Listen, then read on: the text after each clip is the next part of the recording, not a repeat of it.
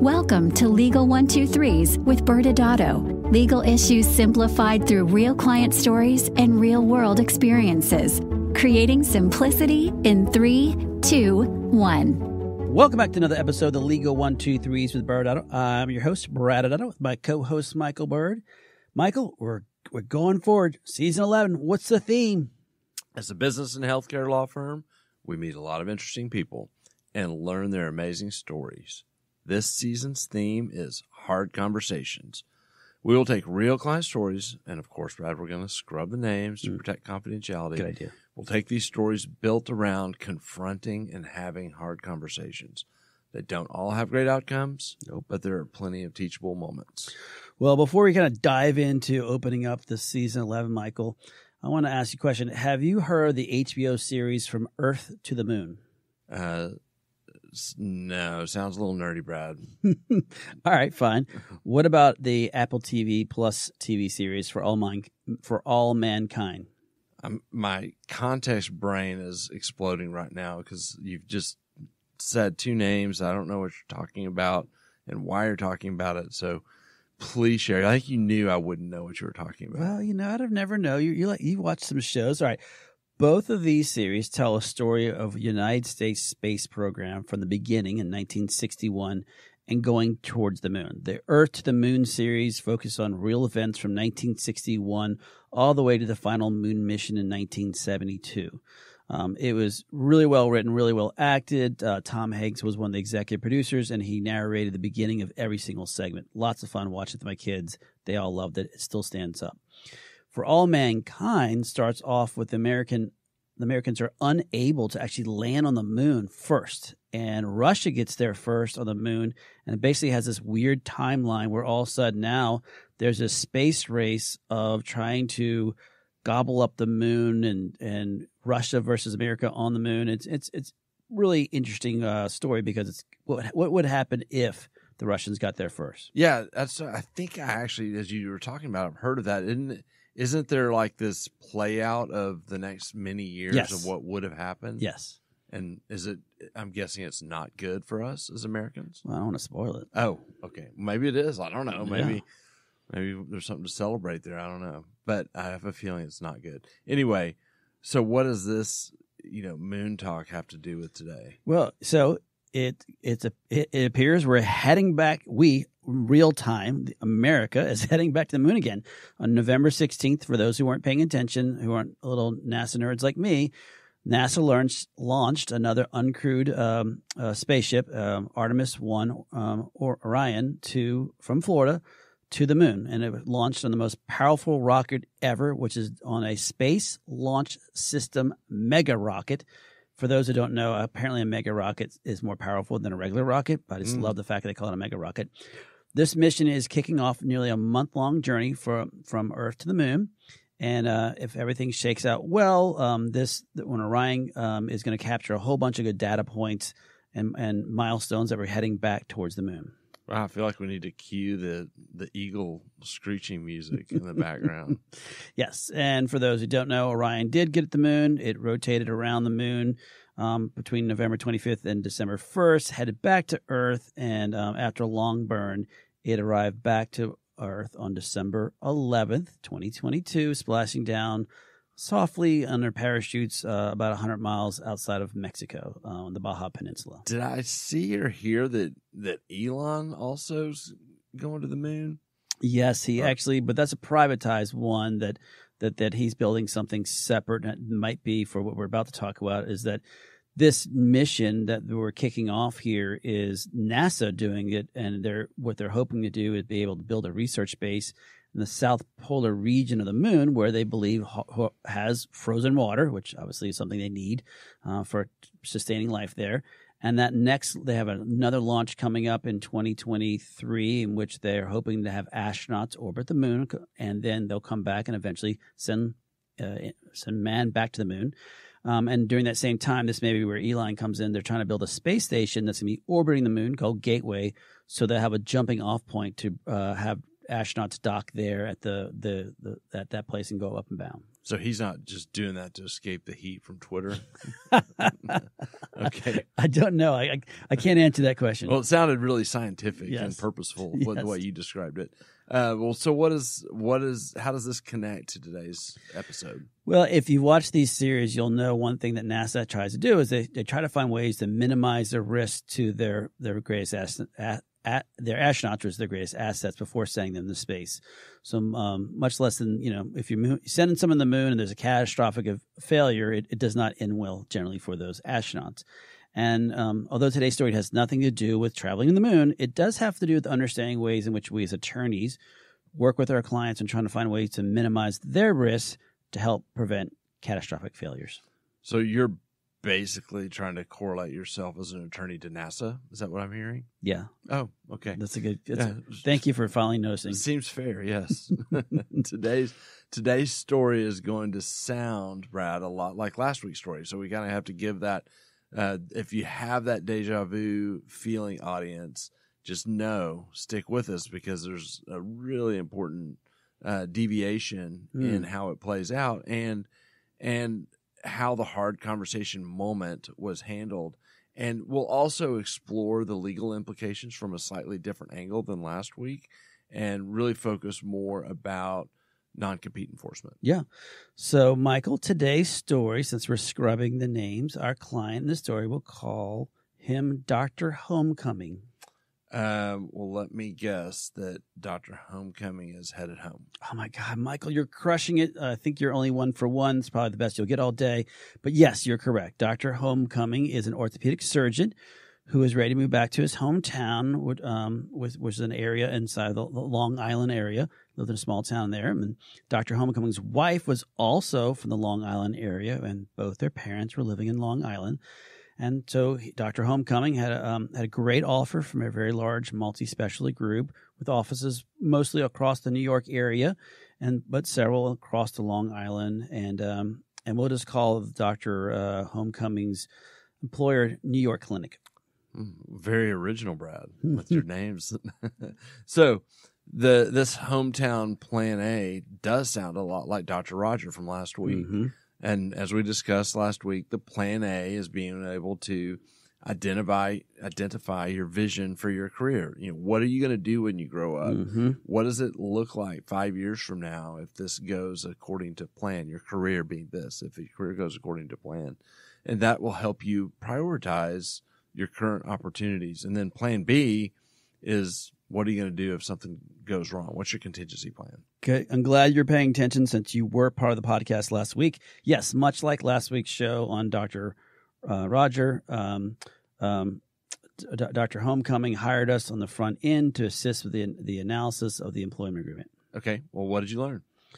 It was actually a pretty good contract as it relates to the compensation. They were assisting with the moving costs and other benefits that were great for Dr. Homecoming, because he was just finishing up his fellowship at in Ohio. And generally speaking, the New York clinic employment was mostly a reasonable agreement. Mostly reasonable sounds like a subtle issue there, Brad. Yes, you kind of hinted to about that in the beginning. The non-compete was extremely aggressive. It had a 24-month, 10-mile radius of every clinic, ASC, and hospital that the New York clinic provided medical services.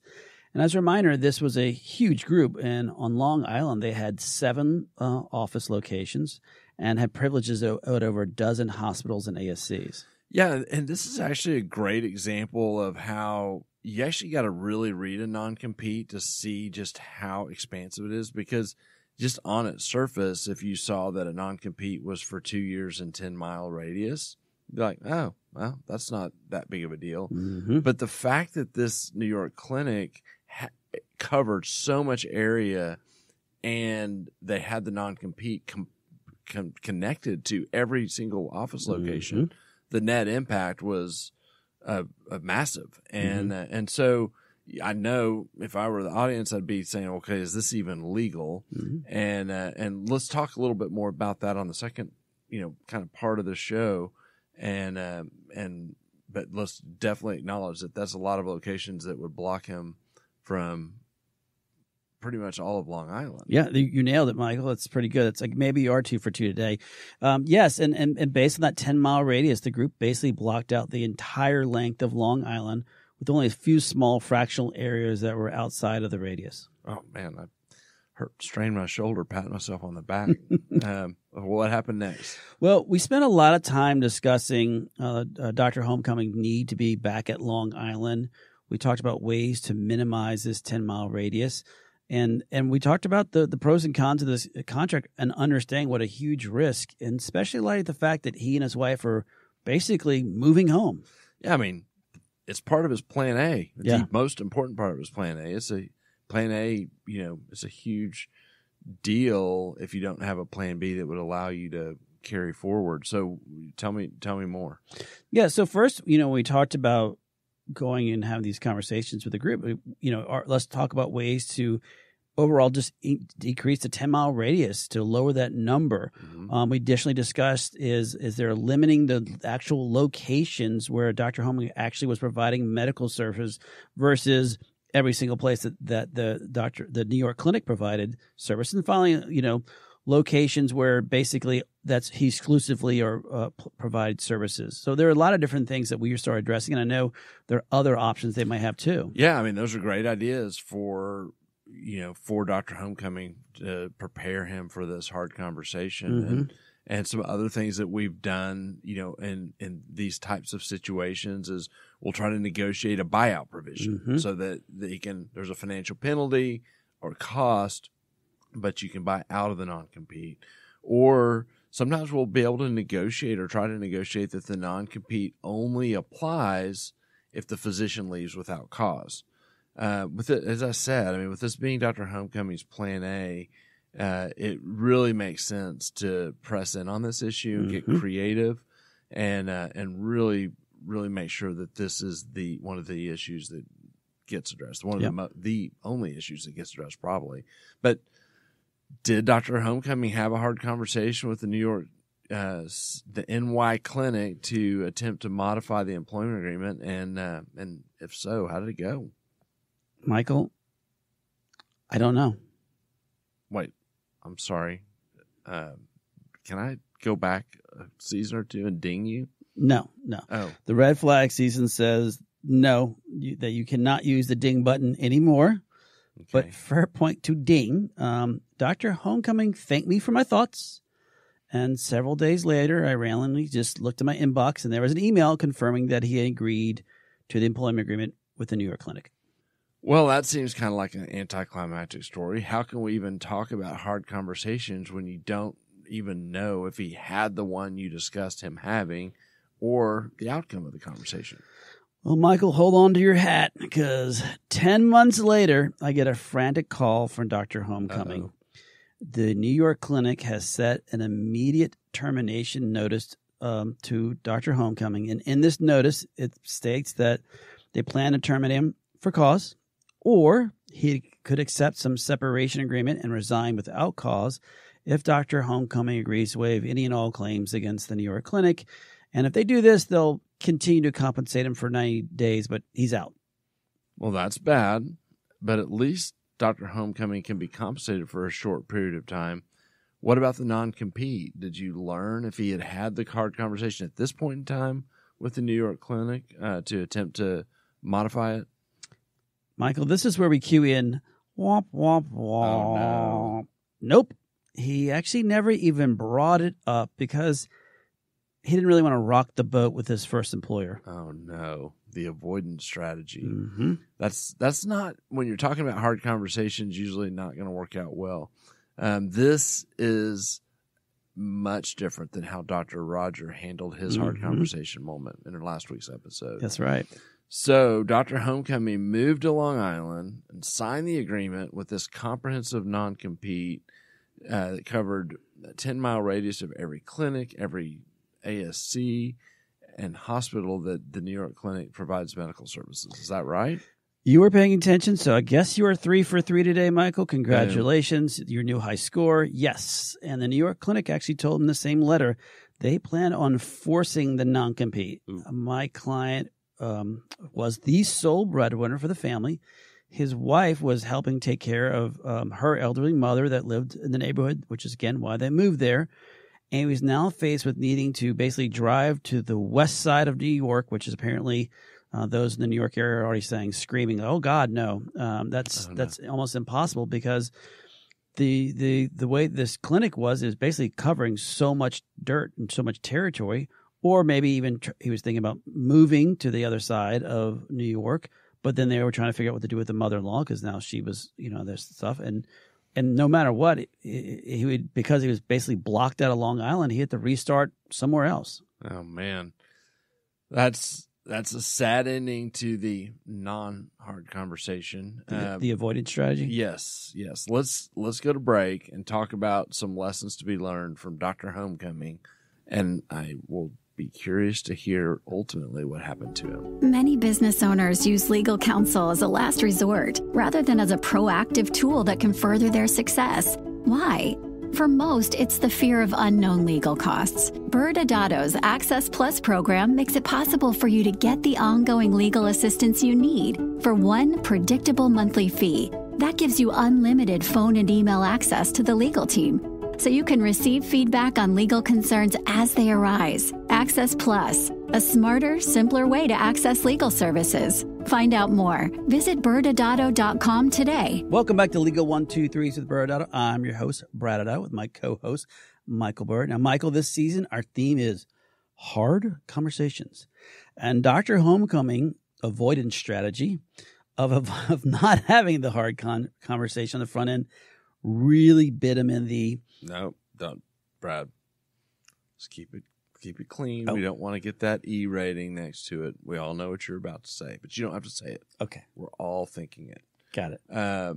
So yeah, I mean, let's just briefly recap the chain of events.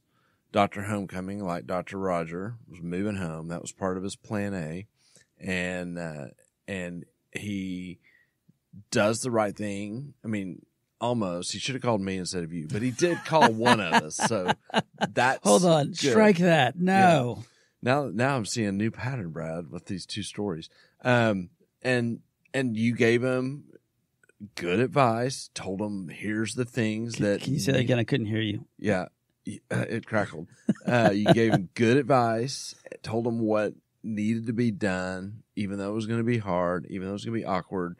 But you got to deal with the fact that you are moving to Long Island and that you can't have this type of non-compete. And you've already said it once.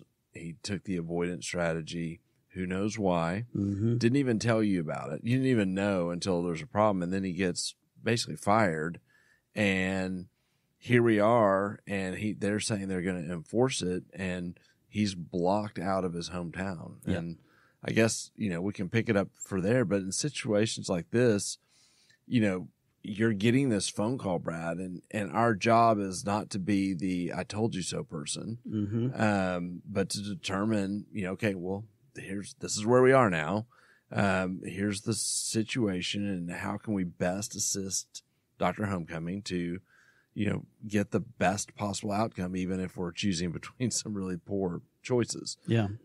So let's take a step back and let's talk a little bit about restrictive covenants and kind of how that, why those factor into this. Yeah. And, in the beginning of this, we were throwing out all these terms as it relates to non-competes, but, there are lots of different types of restrictive covenants. And the one that most people are aware of is the non-compete. Obviously, there's non-solicitation, other confidential stuff, but a non-compete clause is part of a contract that is designed really to bar an individual from working for competing, in this case, medical practice, for a set period of time in a designated geographic area. And if you have a non-compete clause in your contract and you choose to leave that medical practice, they theoretically they could subject you to some type of legal action and prevent you from working for another practice during that agreed upon time and geographic area.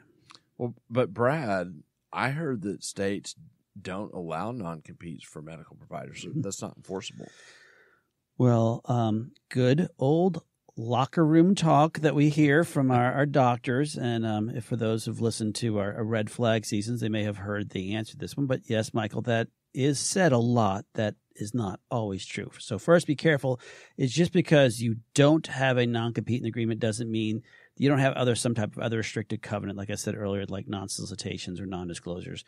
The details in these sections, it does matter. In reality, though, the non-compete clauses or non-compete agreements are somewhat difficult to enforce to the fullest extent because courts and states tend to be very reluctant to prevent people from working, right?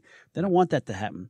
But if the state does allow that non-compete or non-compete covenant in that sense, make sure you understand the essential elements. And Michael, that typically in a non-compete, it must be reasonable in time, geographic scope, and the description of the actual activity. Yeah, and as we've discussed in other shows and even kind of alluded to here, or drive the point home, non-competes are state-driven. Right. So, for example, in a state like California, a non-compete is unenforceable by law, while in Texas, you can enforce a non-compete against a physician, but there's strings attached, and they actually have to have this buyout type clause that we actually alluded to or spoke about a little earlier in the show. But finally, you have a state like New York, and non-competes are permitted if the agreement meets the elements that you mentioned above, with the time, geographic scope, and activity being reasonable. Yeah, and I want to add something real quick. You just said about the buyout. In some states, it's required for it to be enforceable. You have to have the buyout, and you brought a great point up earlier, which is that doesn't mean the parties can't agree otherwise to have a buyout in the agreement. So don't get the state law issue versus Michael's recommendation in the negotiations confused. Right. Some states do require it. But in the past few years, something we've noticed is that more states have been acting more hostile towards non-compete clauses in general and inside of employment agreements, or just an example, or just in general. And an example that what we've been looking at is in Massachusetts recently, the legislation played a major part in really moving forward to saying we don't like non-competes a lot and we're going to restrict it. And so what happened is the state adopted this law called the Massachusetts Noncompetition Act.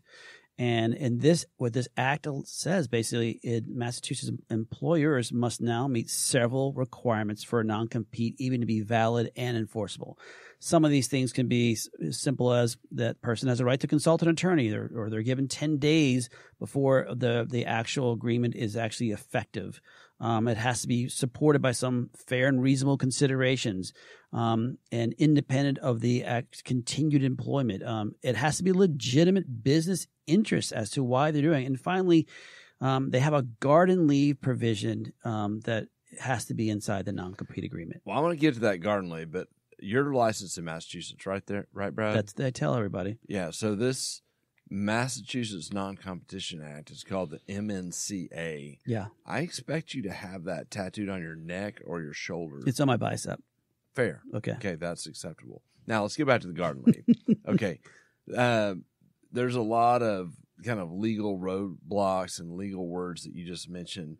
But I'm curious, you don't hear the garden leave clause a lot historically. What does that mean? Yeah, typically garden leave and law don't seem to go together because most times lawyers are not practicing the dirt. But glad you asked. A garden leave clause is really what it says. It's a provision really requiring an employer to pay an employee post-employment during that same restrictive time to keep paying them if they're trying to keep the non-compete clause in force. So an example is someone leaves and you say, great, I'm going to enforce the non-compete, but now I have to continue to pay you. And so basically you're telling someone they can go home and work from home and I guess play in their garden and work in their garden, or nowadays maybe play video games, whatever it is. But this garden leave basically says that the requirement is the employer must pay during this provision at least 50% of the highest annual salary on a pro-rata basis during the entire restricted period. So again, let's use an example. If someone was getting paid at the height $100,000 and you want to enforce it for 12 months, you now have to pay this person out $50,000 to keep them from actually competing against you. And so now as an employer, you have to make a decision, how much do you want to enforce this non-compete? Because now I got to pay somebody their salary, or at least 50% of their salary during that time frame, to compete, so they won't compete with me.